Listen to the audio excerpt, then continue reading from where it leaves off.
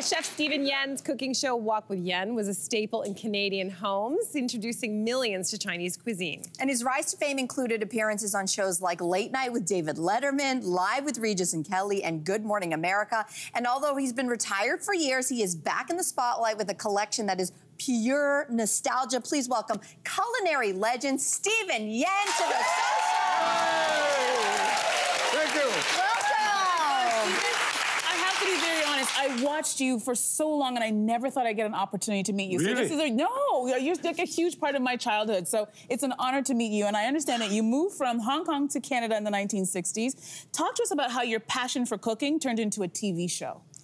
Well, when I came to North America, the first thing I find out is this: there's so much misunderstanding of the cooking, particularly on the cooking. There's your egg foo young, chop suey.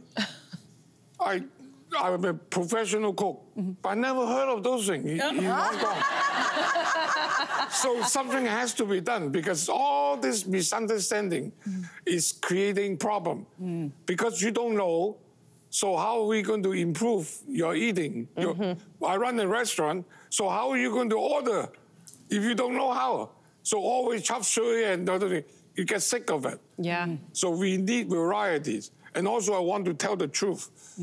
What is the real Chinese food? Yeah. So I want to share that with you, but how? So I have to learn this from when you are in Rome, you do what the Romans do. So I don't know what the Romans are doing. They're not walking. See what he did there? That's right. So I learned, okay, well, maybe I should just show them, share the thing with them. But how are we going to do that? Because I cannot do this 2 tablespoons here, 2 tablespoons here, and then all of a sudden underneath bring out the chicken. It's already done. Now, to me, that's cheating. Yeah. Right? So There's a lot of cooking shows there like that. So I said, okay, we have to be real. I also have to understand that most people work. And then also they're stuck in the kitchen. They have to be happy. If you have a happy cook, you have a happy food. Yes. So right? Oh, I love that. So if I may ask, you know, my mother's Filipino, and you were the first Asian I ever saw on television, ever as a kid. I know. So you broke through those barriers. What was that like? Well, I feel honored because I was the one that went to the Hollywood theater, put my finger in. Wow. That's incredible. I never dream about that, you know, and then, see, actually, I don't like that idea, because once the finger's in, your name is in, everybody step on that. Right? So what's the point? You know, I want people to be happy and share with me. That's why I come to Toronto now. I've been out of the limelight for 30 years, and then taking care of myself because I took care of everybody, share the cooking. And then so that we are together and live together. We share our life, a living on this planet. And we breathe the same, we eat the same food. So we have to be happy. So there you are. So I developed the show with happiness. Oh, that's very Can we important. talk a little bit more of that? Because I think as memorable as the cooking demonstrations were, what people also remember you for was your comedy. And you would open every show with that comedy. So here's a clip. Talking about Vanna White, did you hear that Vanna White is getting married? Instead of rice, everyone will throw alphabets at her wedding. So a little Wheel of Fortune joke there. How did you come up with that format? Well, we all want to be happy. Look at that, all the ladies and all the audience that are happy. Life is short. We have to be happy and enjoy, okay? And then you look at something, this, you know, I don't understand people, why they throw a rice, you know, to the people. Wedding. At the wedding. Why do they that? What a waste. I could eat that rice. Right? See, there you are. So we cannot tell people this is wrong, but you can tell them in a different way. For example, in English, you say, good night. Now, it could be very rude, right? And you say, good night, tone down, same thing.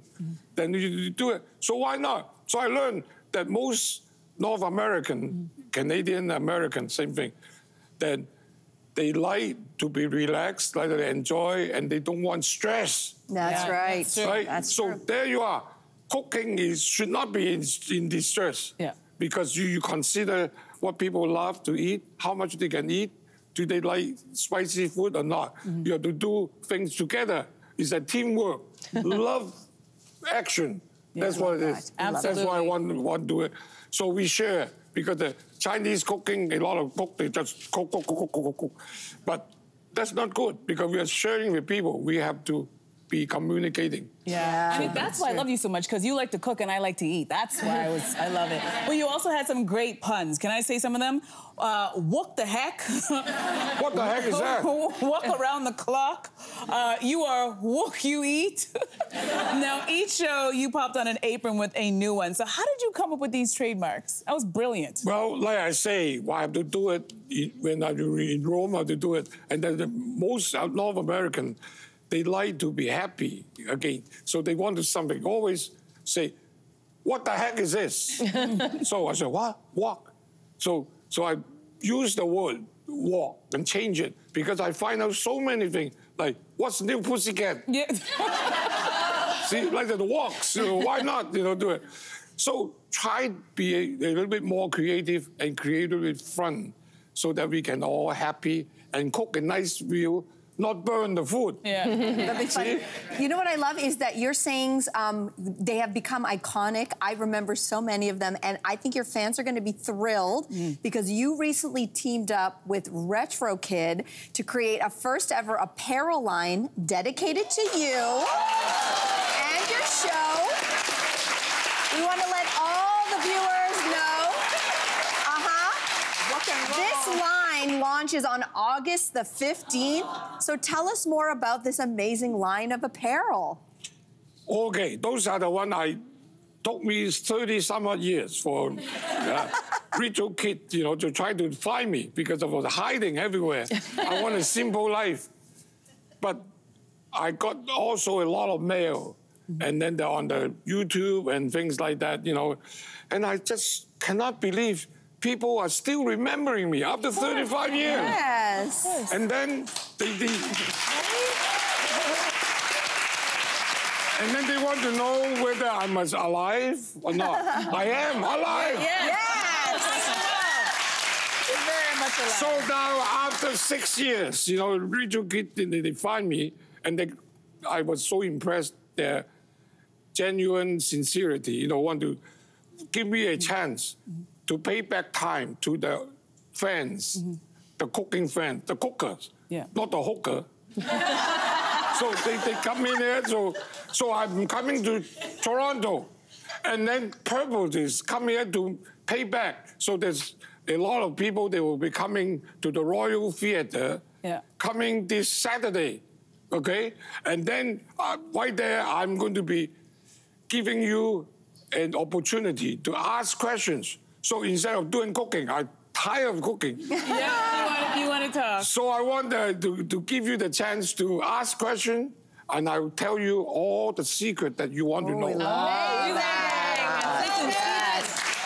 So come for this opportunity, the Royal Theatre this Saturday. And to people who can't make it, thank you so much. On behalf of all of your fans, thank you so much for everything that you've done for us. It's been an honor. Thank you. Thank you so much. Thank you. Thank you. We'll be right back. Thank you. Hey there, what did you think? Drop your comments below and join the conversation. And don't forget to like and subscribe so you can find more on everything from food and fashion to pop culture and current events. See you soon.